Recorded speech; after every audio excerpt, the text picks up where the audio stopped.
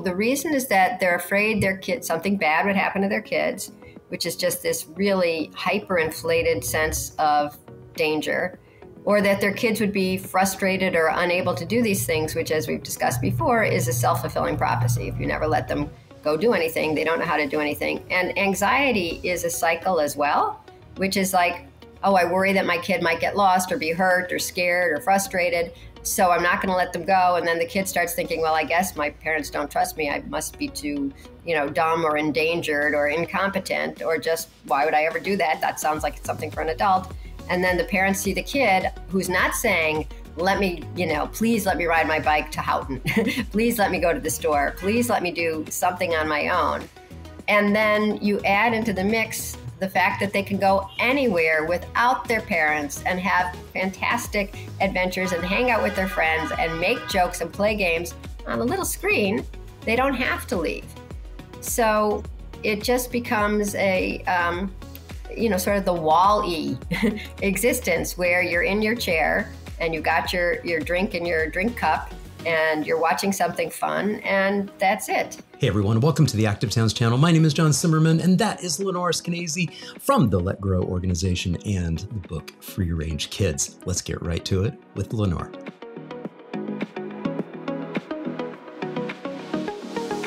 Lenore, thank you so much for joining me on the Active Towns podcast. Well, thank you, John. You go by John, right? I do. Okay, that's easy. I'm not a Jonathan, but I'm a John. Okay. Got it. Hey, I love giving my guests just an opportunity to introduce themselves. Please take about 30 seconds and tell the audience who the heck you are. Oh, sure. Well, if you Google America's Worst Mom, there I am. I got that name because I let my 9-year-old, you Active Towns people will appreciate this, ride the subway by himself. I wrote a column about it, and 2 days later, I was on the Today Show, MSNBC, Fox News, and NPR. And that's when I started my blog, Free Range Kids, to say, actually, our kids are safer and smarter than our culture gives them credit for. And then about 5 years ago, Jonathan Haidt, who's popular now because of the anxious generation, and Daniel Schuckman, a philanthropist and free speech crusader, came to me and said, we have to start a nonprofit together to help kids grow up more resilient, resourceful, confident. And I said, okay. And I looped in one more person, Peter Gray, who has spent his career studying the importance of free play, free independent play without parents directing every activity. And together we founded Let Grow. Not let it grow, not let's go, not like let it go, like the song. It's just let grow. I love it. I love it. Yes. And in fact, we've got the website ready to go right here. And when we scroll down, we see that there's lots and lots of wonderful information here on the movement and what you all are trying to do. And as you mentioned, this has been a bit of an evolution of going from what was sort of branded under Free Range Kids and that was what? Was that like 12 years ago when Free Range Kids? So the 9-year-old is 26, so do the math, right? Yeah. So it's been a while. Now take us back to that original initial moment. And it was your younger son, right? Max? Or no, Izzy. Izzy, very good. Oh my goodness. Yeah, did your research. Yeah, so Izzy was 9. He'd been bugging me and my husband to let him take the subway home from someplace that we dropped him off at. They'd never been at before. And finally we decided, okay. And so one sunny Sunday, I took him to a fancy department store, Bloomingdale's, a nice part of town. And I said, okay, goodbye. I'm going the other way. And I left him there because it's right above a subway stop. We're on the subways all the time. That's how we get around. And so he did it. He went down to the subway. He found his way to 34th Street, which is the Miracle Street, and then also a very slow bus street. And the bus slowly goes across town and finally deposits you at our apartment complex. And he came into the house, apartment, levitating with pride, with relief that he'd been allowed to do something, not relief that he was alive, but relief that like a milestone had been reached, but I didn't write about it immediately because it was our milestone. It wasn't for public consumption or anything. But a couple months later, when I had nothing to write about, I wrote about why I let my 9-year-old ride the subway alone. And that was the inciting incident. Yeah. You must have felt like you just caught a tiger by a tail when that all sort of unraveling and people started, calling on you and inviting you to come on the Today Show and other shows, et cetera, et cetera. Yeah, I mean, I was happy about it in one sense, in that I'd spent my career as a newspaper reporter, most of the time at the New York Daily News, and I feel like I have reality on my side. I mean, I would travel around the city all the time. Sometimes I would get off at just a random subway stop, and I wouldn't let myself go back until I had found a story. And by a story, I mean something inspiring and great, not a crime, not a tragedy. It was always like, oh my God, this guy he made his own line of perfume since 1922, or this guy's blind and he's a gym teacher, or wow, this lady started her own business. This guy does murals of local people. And so I felt like, rather than living in my head and living in like the land of those who, consume a lot of scary.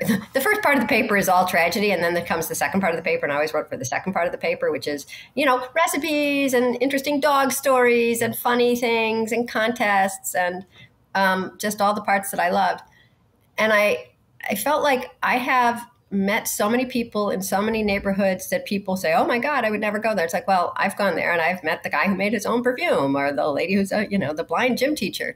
And so it was a great opportunity for me to bring people into what I've actually seen and also done my research on, which is crime not being nearly the issue that people make it to be, and certainly not stranger danger and child snatchings, which I think that's sort of faded at the moment. I think that people are a little less worried about the man in the white van, maybe because they've become so used to never letting their kids out of the house that it doesn't even, rise as an issue. And now everybody's worried instead about their kids on screens. And I'm like, well, if you knew that the man in the white van wasn't a problem, and you do think that screens are a problem, let's flip it. And how about, instead of protecting your kids from the man in the van, you open the door and you let the kids out. And then they're actually in the world having adventures, and they're pretty safe. Nobody's ever perfectly safe anywhere. You could, fall down the stairs. So today, the piece I'm writing, and oh yeah, here I have it. So some lady wrote to me yesterday and sent me, let me see if I can find it, the rules that her local police department, she's in a town in Indiana that's one of the 10 safest towns in Indiana. So we're already in Indiana, and then we're safe. And the police department wrote, "Dear parents and guardians, as we begin the summer break," and it's not going to be like, "Let kids roam. It's great. We all remember our childhoods. Hallelujah. Let them out." It's school will have more children will have more free time and may be tempted to explore new areas, try new things, and do things they wouldn't normally do. It's like, isn't that good? Yeah, right. Thumbs up, right? And of course, they say that's terrible, and that be on the alert for that. Don't have your supervision. Supervision may be more relaxed, which is bad. And then they say to the police department, and then they say it's essential to know the friends and families of your children's peers and ensure responsible adults supervise any activities or outings. And that's a lie. It is not essential to have adults supervising everything that children do. And in fact, I think that's why children are going crazy. And I also think that's why they're going to screens. Because in screens, they have freedom and their parents aren't there. And also they have none of that in the outside world. So I'm writing this little piece going like, so what would it mean if adults were supervising every summer activity like this suggests of any child? It's like, I'll just sit here in the corner of your treehouse. You guys can do your pinky blood brothers without me. I won't notice. Oh, don't you want to wash your hands? Oh, yeah, well, here, I brought some wipes. Having an adult there changes literally everything. And to pretend otherwise is to belie your own reality. Look at your childhood. What you wish your mom had been pedaling and you'd been on the back of the bike, as you went to the beach or the library or to the quarry or to the vacant lot. Do you wish your mom was sitting there as you climbed things? Do you wish she always brought a snack and the wipes and an educational book, and pointed out that, like, oh, you're climbing a brick wall. Brick was originally invented, and you You don't need that. You don't want that. And in fact, it ruins so much of the child development that's supposed to be going on when you do things with friends on your own, figuring stuff out, even figuring out risk. So I'll just natter on for one more second, which is there's a theory that presented by these 3 Georgetown professors that kids are getting their independence so late. Like normally ages like I'd say 5 to 12 are sort of the years of exploration and independence, doing things and like, oh, that was too scary, or oh, that was easy, or oh, I climbed higher, or all these things, or I dare you to. Doing these little risk-taking activities, which is how your brain wires itself for a couple things. It starts seeing what is really dangerous and what isn't. And it also, this was just explained to me by another professor, Mariana Brusoni, who I would highly recommend talking to at the University of British Columbia. It's like you have to get used to the slight trepidation and fear, which floods your body with all these, like, the heart racing and the, right, the freezing or whatever. You have to get used to that in small doses. Otherwise, anytime you do get a small dose later on, you think it's a big dose, right? Because everything is scary. And the study that was done at Georgetown asked college students in Canada and America versus Turkey and Russia to describe a risky or a dangerous situation, a dicey situation. And in Russia, they were saying like, well, when a drunk guy is coming down the street with a broken bottle in his hand and coming after you and, singing at the top of his lungs and wants to kill someone. And then in America, they were saying like, when you're alone at a cafe or taking an Uber. And I feel bad because you don't want kids to feel that anxious. Anxiety is the hallmark of this generation. And you'd be anxious too if you were told that everything was too dangerous for you to do alone. Yeah, yeah. And the big part of anxiety and going to the website here, the Anxious Generation website. It actually looks like popcorn here. It's not popcorn. It does. Like whatever. Facebook. One of the interesting things too about anxiety is that it's not like you were describing. It's not that acute situation of where you get a quick hit of it. This is something that's pervasive, and you talk about this in your book of one of the challenges that parents have, especially moms, of it's that constant level of trepidation and anxiety.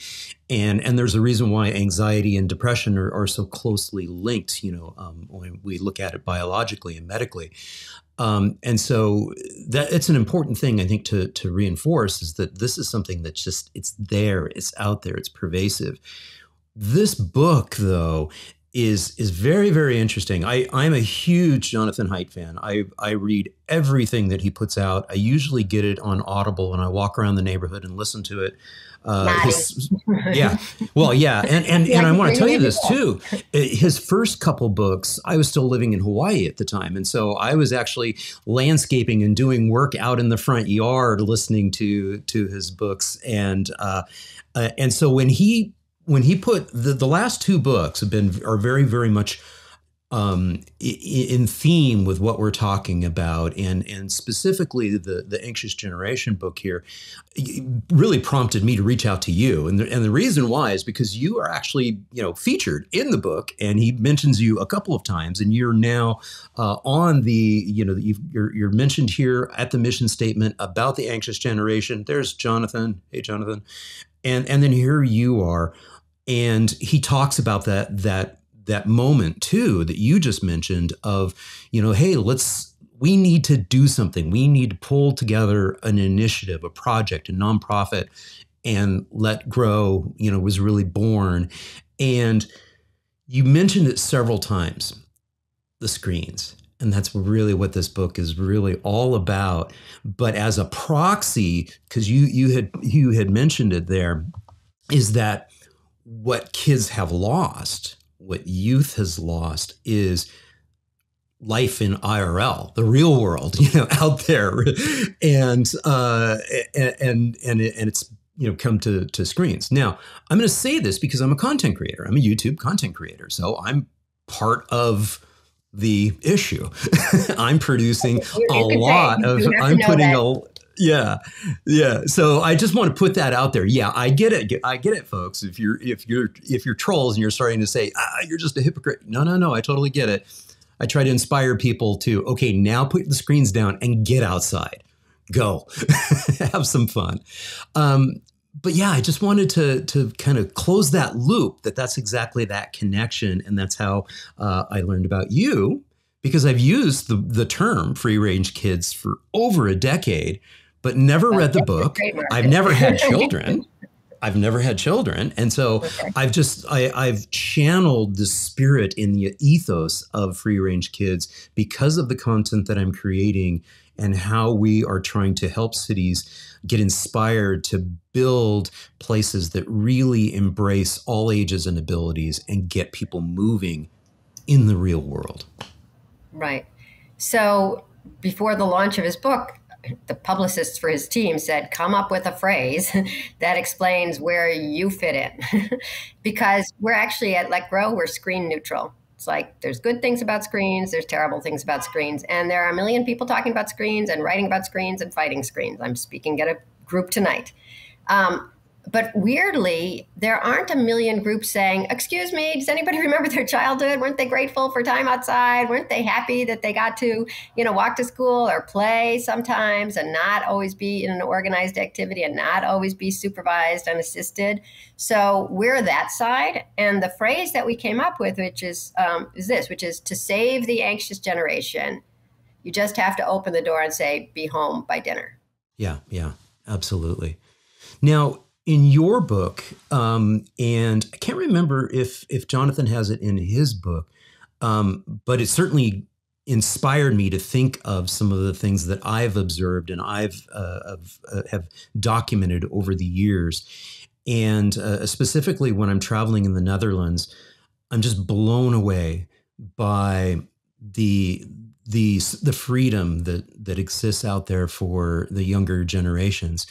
And and you mentioned it in the book, it's taught at a very, very young age, out on the streets of the Netherlands. They have an expectation that kids will be able to navigate their neighborhoods, get to school, get to their sports activities, get to their friends' houses, other meaningful destinations on their own. Many of the municipalities do have a test that they take right around 11 or 12 years old, which can demonstrate competency that they can control their bicycle out on the open roadways and on the pathways, and they can navigate. And it's a wonderful thing. Really, thing. not till 11? I would bet it was younger. Well, by that time, they're almost all been doing it for a long time, and so I think what it is at that level of 11, 12. That it's like that final check mark of like, okay, just not making sure that, there weren't some helicopter parents out there, even here in the Netherlands, that were like sheltering them and they didn't learn these skills, because there is that expectation that by the time they're getting into the upper grades, into high school, whatever, they're going to be traveling longer distances. The schools are going to be further and further out. And so a 10-kilometer and 8-kilometer journey to a high school is going to be that much more likely. And so I think that's probably what it is. But yeah, no, I see little ones, venturing and exploring all the time. Yeah. The dropping? Have you heard of the dropping? I read, in your book. Yeah, totally. The dropping is fabulous. Why don't you explain what the dropping is? And then I'm going to actually cue up a video that I shot riding between Utrecht and the village of Houten. And it's just it's kind of a chill little nature video of me riding through the countryside. And as I'm doing it, there's just like kids going, passing by. But yeah, explain what the dropping is. Species? Are they really children? So the dropping is a tradition that I don't know how long it goes back, but everybody remembers it from their childhood and still does it today in the Netherlands, where some night, I don't know if it's everybody always on the same night or not, parents take a group of their kids who are like between the ages of 9, 11, 12, and a couple others and drop them, hence dropping, in the middle of actually at the roadside, I think, on the side of a forest. And the kids must go through the woods somehow and find their way to the base camp. And there's no adult with them.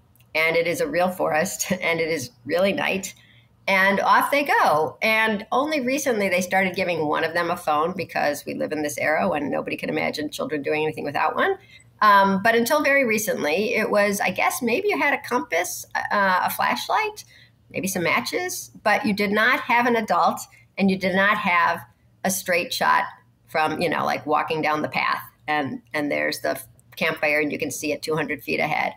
And the Times, New York Times, did a story on this several years ago that was just amazing because a reporter did, I guess, follow or watched from a distance these kids wandering, and they kept missing the camp. And it was 10 o'clock when they were dropped off, and it was 2 or 3 in the morning when they found their way to the campfire, and they were too tired to even eat. And then, of course, the reporter was there in the morning when the kids were just shoveling food, and they said, "What happened?" It's like, well, it was really hard, and it was confusing, and it was cold and a little scary, but what could we do?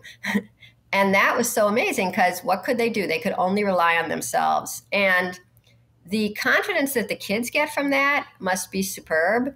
But the confidence that the parents have and then have reinforced is really great. And maybe you don't even have a ton of confidence in your kids to begin with, but it is the social norm to let them go. And by letting them go, then you get this real euphoric hit of like, look at what my kid can do. What? It was 3 a.m.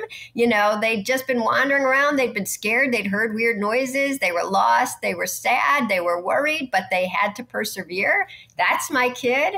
And that does wonders for the parent's sense of what their kid is capable of.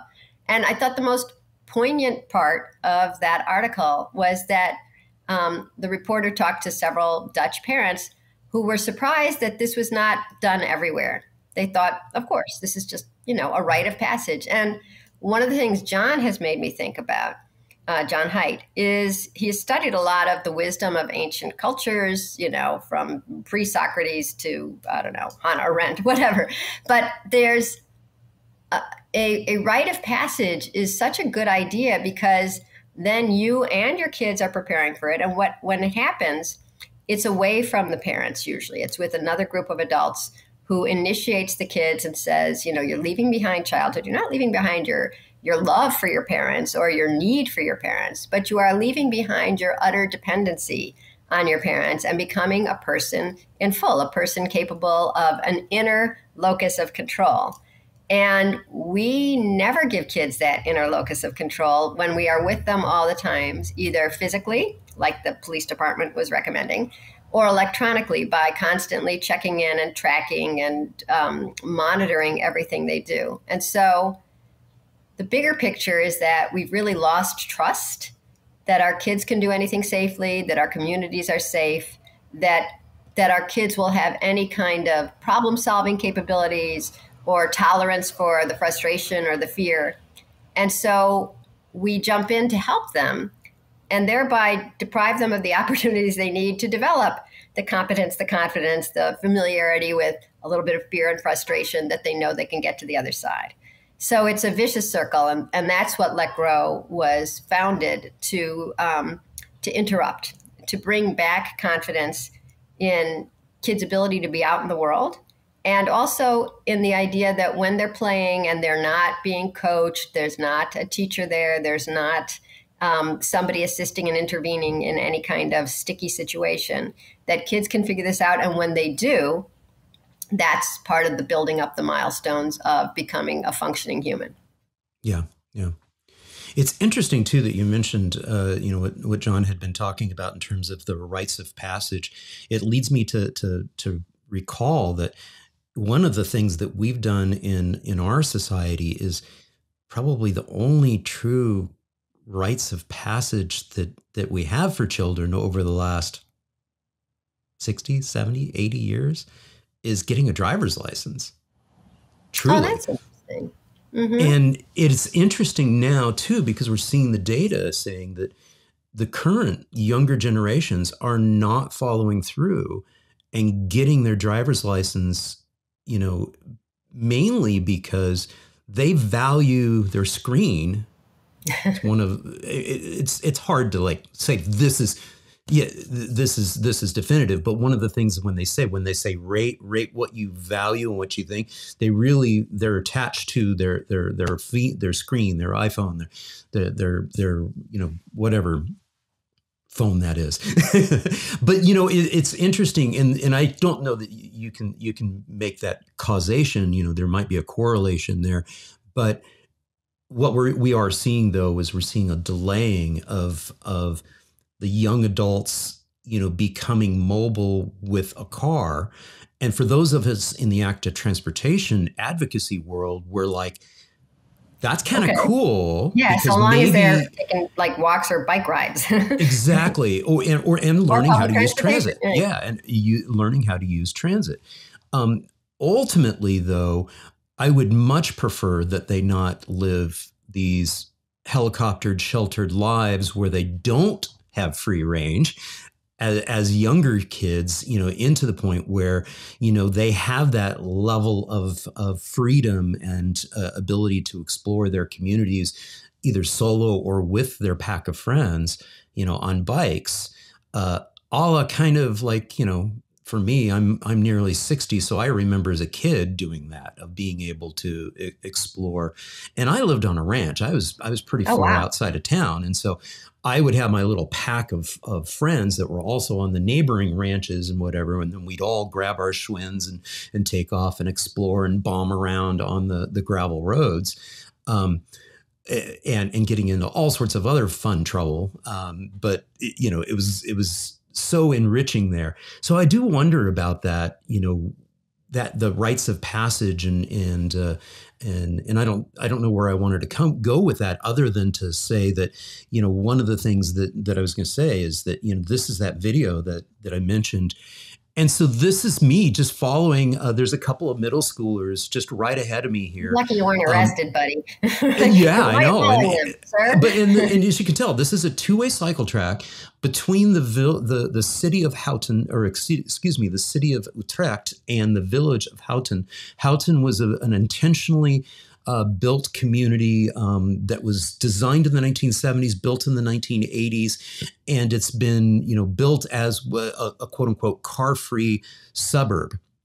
A community, and it's not really car-free. I use the scare quotes because, in truth, many of the residents own vehicles, motor vehicles, but they're parked around the ring, and so within the actual village, within the city, the cars aren't penetrating in, so they are. We're sort of getting to the outskirts of the village now, and you can see the path, the Fietspad will sort of wander around. Once you get into the actual village itself, you're blown away by just the number of kids who are coming by and everything. And we just saw an older couple there, older adults going by too. And so when I talk about from an active towns perspective of trying to encourage communities to embrace this concept of mobility choice for all ages and abilities, this is kind of what I'm talking about. So, whether you're talking about your 8-year-olds out there, exploring with their other 8-year-old friends, or your parents or grandparents who are 88 doing the same. Yeah. Yeah. No, it's great. It's enviable. What can I say? Long live Hooten. That seems just fantastic. I'd say there's a bunch of barriers in America to even seeing kids riding their bikes down the block or to a friend's house. Yeah. The University of Michigan does a poll every month with the CS Mott Children's Hospital. And they did one in September, and they were interested in children and independence. And they asked the parents of basically kids under age 11, how important is independence? And they all said, it's very important, and we want our kids to start doing more on their own, and on and on. And then they asked them, well, okay, let's find out specifically, what do you allow them to do? And they asked the parents of the 9 to 11-year-olds, would you let them play at a park with a friend? And the majority said, oh, no. Would you let them walk to a friend's house? No. Would you let them, God, what was one of the other ones? Trick or treat? 85% said no, not without an adult. And 50% of them said no to the question, would you let your 9 to 11-year-old go to another aisle at the store? So you talk about a lack of mobility. I mean, if you can't even go to another aisle at a store that's an enclosed place, That's like you're frozen or velcroed to your parents. And the underlying reason there, they asked, is it danger? Is it you're in a dangerous neighborhood? And 17% said yes, but the rest said no.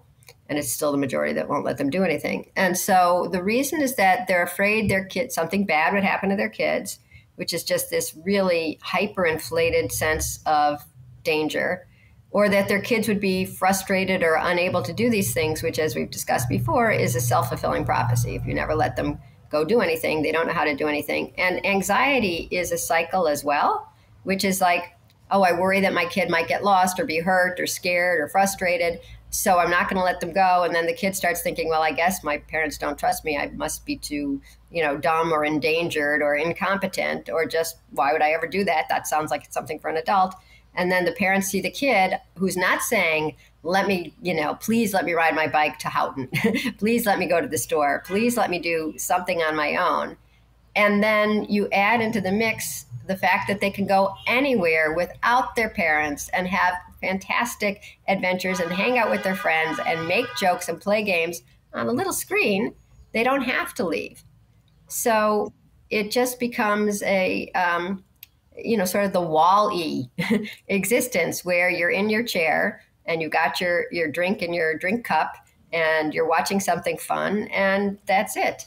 But I did want to say that I once heard somebody say one thing about the why kids aren't getting their licenses so soon. And they pointed out that it's not just that they can escape to a screen, and it's not just that they've had no mobility and so they don't even dream of it.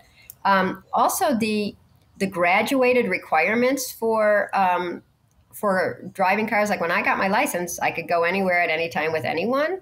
And now it's like, well, you can't go out after 9 or before 5 in the morning, and you can only drive one relative for the first 6 months, and then one friend and one relative for the next 6 months. So it's not like it's freedom handed to you with a driver's license. It's freedom with a lot of restrictions on exactly what you might want to do. And so it's like, well, great, I get it. And then I still can't do anything for a year. Screw that. Yeah. Yeah. You were just talking about, the ability to roam. And so that brought up this. Oh my God, map. my favorite story. Whenever I tweet this, it gets like 1 million retweets. It's the most visual, wonderful thing. And I sort of wondered if we could do something on a large scale in America on this, or maybe your listeners could do this and send in maps to you, because this is the famous Daily Mail article, probably the only Daily Mail article you hear on intellectual podcasts, that is how children lost the right to roam in 4 generations. And the reporter had the genius idea. Have you talked about this so much that I'm explaining something that everybody's seen 1 million times? It's been a while. I had Tim Gill on, and we were talking, and this came up during his episode. Yeah. Yeah.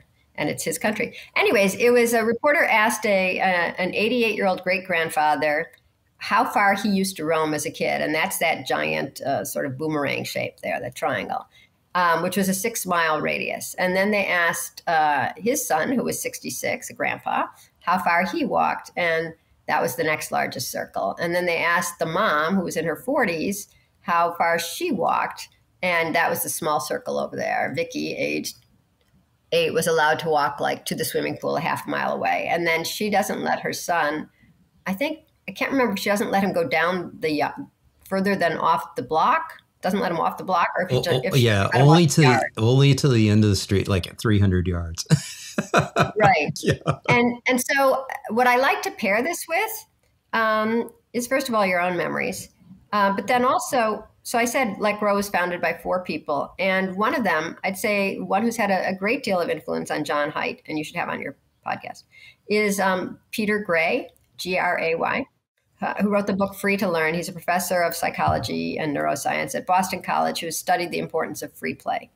And he wrote a piece that was published in the Journal of Pediatrics this fall with 2 other scientists, anthropologists, whatever. That was called, and I can't remember the exact title, but it was basically the decline in children's mobility and the increase in mental issues, depression, anxiety, and I would say passivity in the decades since the 70s.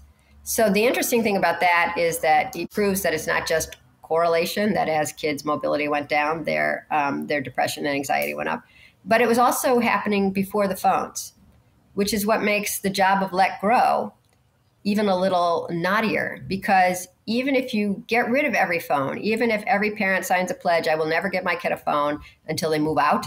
First of all, I'm not sure they'll move out, but also that it's not just taking away phones that's going to change the culture. Because if you can't let the kids ride their bikes someplace, let them walk to the store, let them go to another aisle and get you a can of peas, if you literally can't let go, then it's actually a lot more boring and awful for the parents and the kids, because it means that you just have to be with them, entertaining them because they don't have their phones, or taking them to an organized activity because you don't trust them with time on their own. Which brings me to Let Grow's 2 problem-solving free initiatives that we recommend that all schools and also all parents do. But we like to have schools adopt our programs, because then you're changing a whole bunch of kids and a whole bunch of parents at once.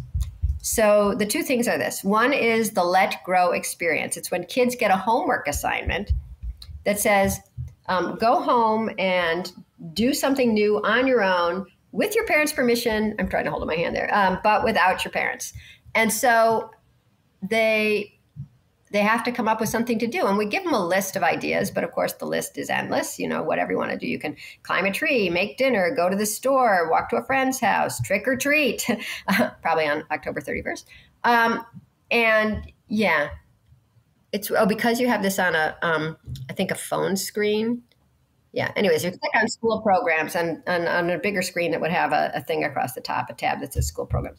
But anyway, so it's the Let Grow experience, and teachers give this to the students, and then it becomes a very easy way for a bunch of parents to let go at once, because it's not their idea. They're not the crazy mom. Everyone else is doing it. The school recommends it. And we give them a lot of materials explaining the importance of independence for kids' agency and this internal locus of control, the idea that I can control my life and I can make things happen. And it's really good for one's mental health. And so the kids all zoom around and they do things. There's a lot of cooking that goes on. I think we're going to fine tune the experience a little and say, now you have to do something outside your home. So it's not just cookies and pancakes. But when they do, we've just had such amazing stories. I was just reading one the other day. Well, I won't tell you about that one. I'll tell you about another one, which was that in one school that was doing this, there were mixed classrooms of like neurotypical and neurodiverse kids, and all the kids got the assignment. And even one kid who was intellectually disabled, a 5th grader, decided for her Let Grow project, she was going to go to the store. And she wrote up a little paragraph that was so poignant. It was like, I went to the, STO. It was just all misspelled, but like it was a little confusing. And I had to take I had a phone so I could take a picture, PIKSHER, of all the food that I was getting. And it was hard with the checking out with money, but I did well.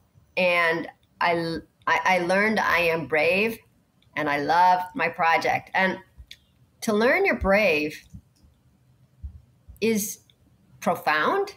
I mean, it means that the world is yours as opposed to the world is someone else's and you don't belong in it. Neurodiverse or not, that's really heady. And then you also know that, what did the parents get that day? They got a kid who, is a terrible speller and didn't know her own worth and abilities. And, oftentimes we think of disabilities in terms of the dis. And this was showing her abilities to herself, her parents, the lady checking her out, and her teacher and her classmates. And it's so big a deal, and it is so easy to do. Any teacher can do it. All our materials are free. It doesn't take much class time, and it's transformative. I hope that in some show notes somewhere you'll show connect to one of our videos of kids doing this. And what we've heard from older kids doing it in middle school is that, by then anxiety is not a minor issue in a lot of places. And we had one teacher who's featured in this great video. Our videos are like 3 minutes long, who thought that her kids were, this was back in 2018 or 19, it was before the pandemic, who saw her kids being more, she'd been teaching for 20 years, like the most anxious she had ever seen them. And she gave me an example on the phone because she was trying to lure me out to watch. And she did, because she's on Long Island, I'm in New York City. And the example she gave is that one time a kid came into the class, it was like lunchtime, and they hadn't had a chance to get lunch yet. And the teacher said, well, just go to the cafeteria and bring your lunch back. It's fine. We're just doing games or whatever. And the kid said, by myself. Right? And this is a 7th grader. So she was worried about them. And so she assigned the Let Grow experience. The kids had to do 20 Let Grow projects over the course of a year. And so, okay, even if you're making pancakes one at a time and cookies another time, at some point you got to go to CVS, you got to climb a tree, you got to go to the park with your friends, you got to get yourself to church or to your ballet lesson or something. And the kids that I went and met were so freed. They were talking about, like, I was so anxious I could barely talk to people. And I go in these classrooms now and I see the kids barely talking, whether they, choked up behind their masks and never got it back or whatever. They're very, very quiet, as if they're worried anything they say is going to be dumb or wrong. So they don't want to put themselves out there even to say anything. And these kids had done so much that they talked about how they just changed as people. And one girl was talking about how her favorite project was her parents had to take her brother for like an eye operation or something one morning that was very early. So they left her home. Remember, she's around 12 years old, with her younger sister who was, I think, in kindergarten. And so she had to get the girl her breakfast and get her backpack ready and get her ready to go out the door and then take her off to the bus stop. And when she did, and her little sister got on the bus and was waving, goodbye, the girl explained that she herself was crying. And she said, I just felt like I mattered. And, what have we deprived our kids of? Yeah. Right? Not just independence, but if everything is done for you, you matter in that you're loved, but you don't matter in that you can help anyone. You don't matter in that your parents trust you as a blossoming young human. You matter in that you're a delightful and endangered pet. And that's a different feeling. And so all these kids talked about, one kid, we have a screen grab from the teacher's phone that said, thank you so much. Now I'm off my meds. Yeah. Yeah. Powerful, powerful stuff. I want to make sure to pull up Peter's book here. So again, free to learn right here. I do have my own bookstore, bookshop.org. And so I'll make sure to include this book along with your book. And also The Anxious Generation is already out there on my bookshop. So I'll be sure to do that. I also wanted to, you had mentioned it earlier about 34th, the Miracle 34th. Explain that a little bit, since I'm not from New York. Oh, this is there's that movie, my favorite movie ever, Miracle on 34th Street, possibly why I moved to New York. The funny thing about that movie is that it's so great. It's so charming. Watch the old version from the 30s, black and white, Fred Gwynne, Natalie Wood as a 6-year-old. But the phrase that gets repeated and turns out to be like the main theme is that faith is believing when common sense tells you not to. And in that case, it's believing in Santa Claus. Personally, I don't believe it, and I'm Jewish, but it was nonetheless an extremely important movie for me. And I think that my whole life is faith is believing when a culture tells you not to.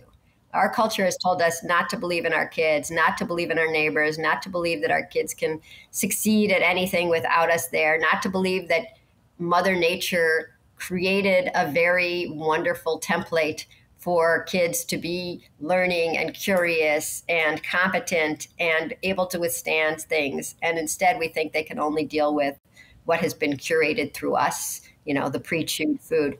And because you showed the Peter Gray book, I wanted to say the other Let Grow initiative that we recommend schools do. And here I have to say also, on my tombstone, it will be chiseled that Lenore introduced Jonathan Haidt to Peter Gray, because John spends a lot of his time talking about how we've replaced a play-based childhood with a phone-based childhood, and we have to get back to the play-based childhood. That's because he's been listening to Peter ever since we started Let Grow. And Peter says that when kids are playing, you hear a lot of less than perfect interactions. That's not fair. That team's not good. The ball was out. I'm bored. Oh my God.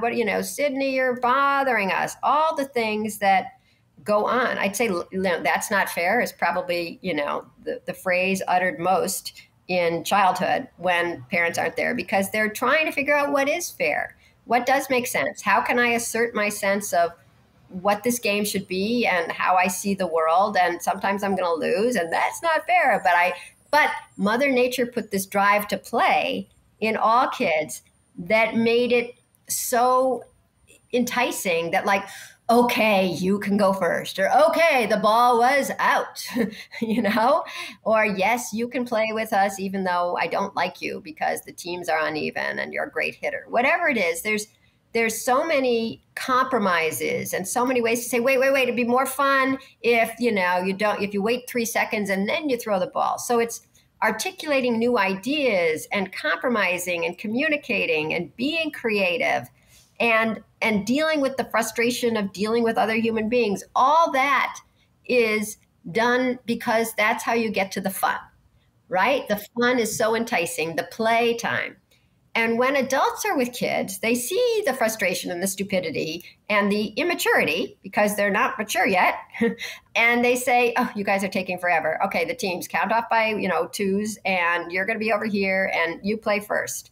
And the adults, whether that was spontaneous or whether it's an organized sport, feel like, phew, we're not wasting all our time. I mean, if we waited for them to organize the game, they'd have 5 minutes left to play.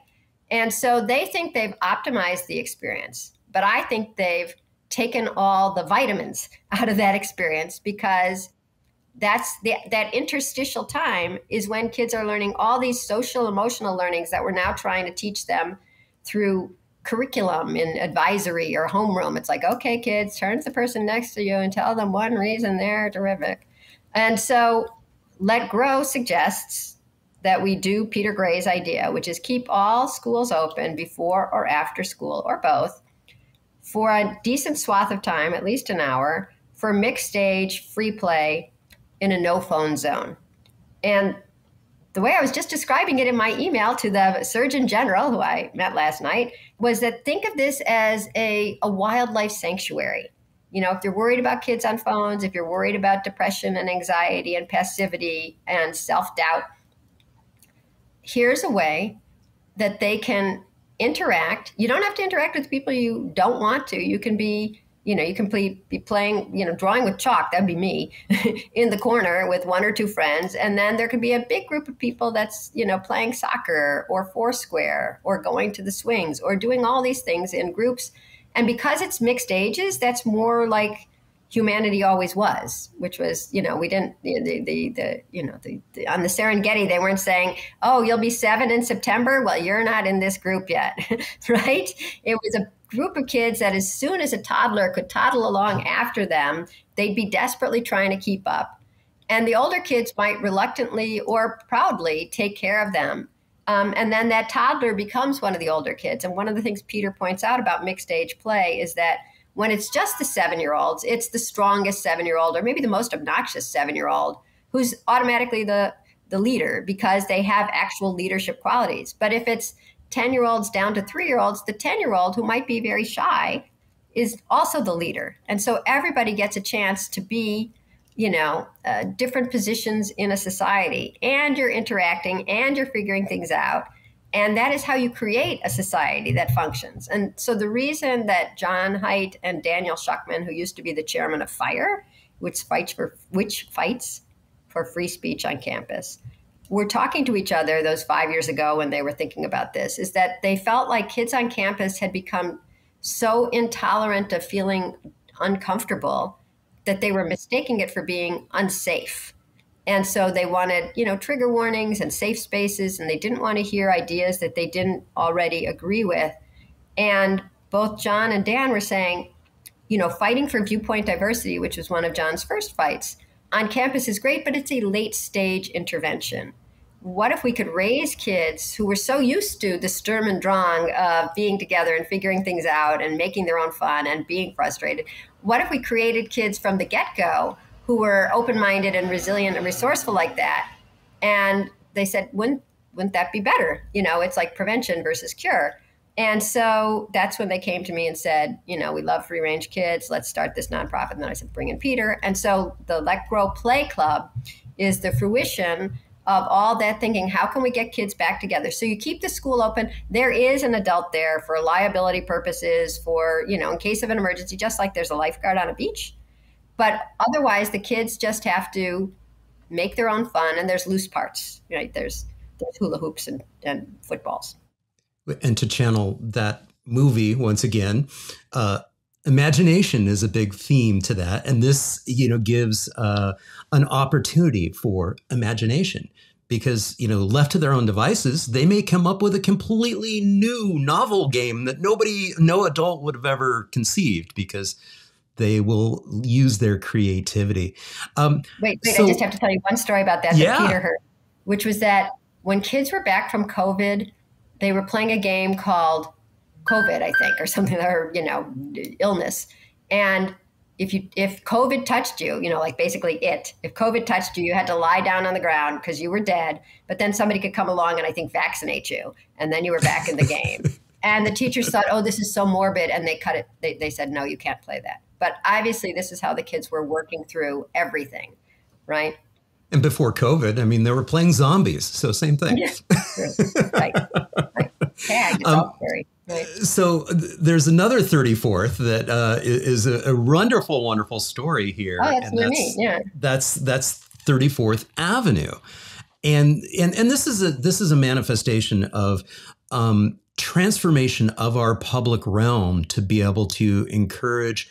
You saw the gal holding up the sign, children playing. And this gives people, we're redefining what our streets are for here, which is a major, major theme, with the Active Towns Initiative and what we're trying to do worldwide is trying to get people to realize that really, streets are for people. They have been for people for, thousands of years. It's the automobile that's the new interloper that came in about 100 years ago. And so these types of initiatives are, I think, incredibly important because it gives, I want to say, I'm going to say this in a way that, we can both argue and debate one way, but it gives, I think, parents a pass and creates a little bit of a safe space so that the kids can play. Look at all these kids playing. And I know that there's integration with lots of schools with this space, which I absolutely love. Talk a little bit about this, this kind of transformation and this sort of movement that's starting to happen because it's actually, like I said, it's like a physical manifestation of creating some space where again, we sort of encourage, like Tim Gill is talking about urban playgrounds and like, no, we really want our urban fabric to be kid friendly, the entire city. Yes. Yeah. Period. Yeah. I'll talk and then I also have to get off exactly at the half hour. So, why wouldn't you have more space for playing near a school? It was I think it was Tim who told me when I was helping John write. So in the Anxious Generation, there's a chapter for schools and there's a chapter for parents. And I was helping write those. And so I was talking to, active transportation people and city planners about, what other ideas are great. And one of the ideas was it's so simple to block off the street in front of a school. And then this is in Paris. Everything looks really much nicer than here. But automatically you have enough space. Like my kids went to public school here in New York City, and they were only allowed to run on the perimeter of the blacktop during their very short and horrible recess because there were so many kids. Well, why didn't they I didn't even think of this back then. Why didn't they block off, one block in front of the school and you would have had this giant swath of space, and then you don't have cars dropping kids off. So you don't have all the accidents of cars dropping kids off and, running into the kids who have just been dropped off.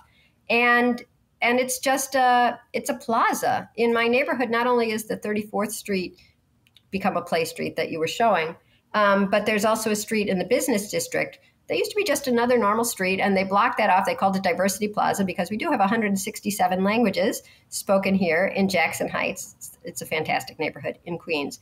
But now there's people selling stuff, and there's people bringing their tea outside. And one night I came out, and they'd set up all these chairs and there was a big screen and it was the vice presidential debates, which I cannot imagine anything more boring personally. But, there's people in, hijabs and sarapis and fezzes. I mean, it was just like, it was like Ellis Island participating in democracy because there was a space for everybody to gather together. So gathering spaces are great. I mean, I wish I lived in the Azores where my son tells me every Sunday from 4 to 8, the whole town comes out to the plaza and the younger kids flirt. And I guess the older people who have lost their spouses also flirt, let's hope. And maybe there's some people who are still alive and they just enjoy perambulating and talking. But I love the idea of anything that creates community. And obviously having a place to gather is part of it, which is why I have to put in a good word again for a Let Grow Play Club. So what you're doing is you're keeping after school some space at the school open for this mixed age, no devices, socializing. And the older kids, I just heard last night at this Surgeon General thing, a discussion with the Surgeon General, that a school that had banned phones, a middle school that had banned phones, said the teachers were most surprised by the outbreak of a lot of flirting and a lot of new boyfriend and girlfriend, budding activity. And of course, because instead of looking down, you're looking up and you're interacting. So creating this, I mean, whether it's a through street or a play street or whatever you want to call it, or a Let Grow Play Club, you're giving people a space to gather. And in a play club, you're giving them a specific time to gather, either before or after school. And then there's people. That's the really key ingredient for getting kids outside. They don't just care about the outside. They want to be where their friends are. They want to be doing stuff with people. And so it's just a simple recipe, but we don't have it now. And so kids get picked up and they either get driven home where they will remain on their screens, I promise you, until dinner, or they get taken to an adult-run activity where, once again, the game is optimized, but the interactions are minimal or negligible. Certainly not as robust as they'd be if the kids were deciding on what to play themselves. Yeah. Fantastic. Lenore, this has been so much fun. I'm shocked that it's taken me this long to connect with you. It's weird, right? Yeah. Again, this is your website. And folks, if please head on over to Let Grow, click on Join Now. I believe you can sign up for a newsletter. I've been getting the newsletter, it's in my mostly inbox. blog posts. Yeah, blog posts. And yeah, I guess that's probably the terminology, right? Exactly. Whatever it is, it's me writing and writing and writing and writing. So if you want to see more, which is what you do. And again, I do have the books out here on the Active Towns Bookshop, so it's right there. Anxious Generation and the Free Range Kids, and I'll be sure to get Peter Gray's book right next to those two as well. Lenore, thank you so much for joining me on the Active Towns podcast. And thanks for showing my neighborhood. I mean, and anybody who's coming to New York, don't miss Jackson Heights, Queens. Yes. And also Let Grow. Yes, exactly. Yay. Thank you. All right. Thank you, John. Hey, thank you all so much for tuning in. I hope you enjoyed this episode with Lenore. And if you did, please give it a thumbs up, leave a comment down below, and share it with a friend. And if you haven't done so already, be honored to have you subscribe to the channel. Just click on the subscription button down below and ring that notifications bell. And if you're enjoying this content here on the Active Towns podcast, please consider becoming an Active Towns ambassador. It's easy to do. Just head on over to activetowns.org. Click on the support tab at the top of the page. There's many different options, including becoming a Patreon supporter. Patrons do get access to all this video content early and ad-free. Again, thank you so much for tuning in. It really means so much to me. And until next time, this is John signing off by wishing you much activity, health, and happiness. Cheers. And again, sending a huge thank you out to all my Active Towns ambassadors supporting the channel on Patreon, Buy Me a Coffee, YouTube Super Thanks, as well as making contributions to the nonprofit and purchasing things from the Active Towns store. Every little bit adds up and it's much appreciated. Thank you all so much.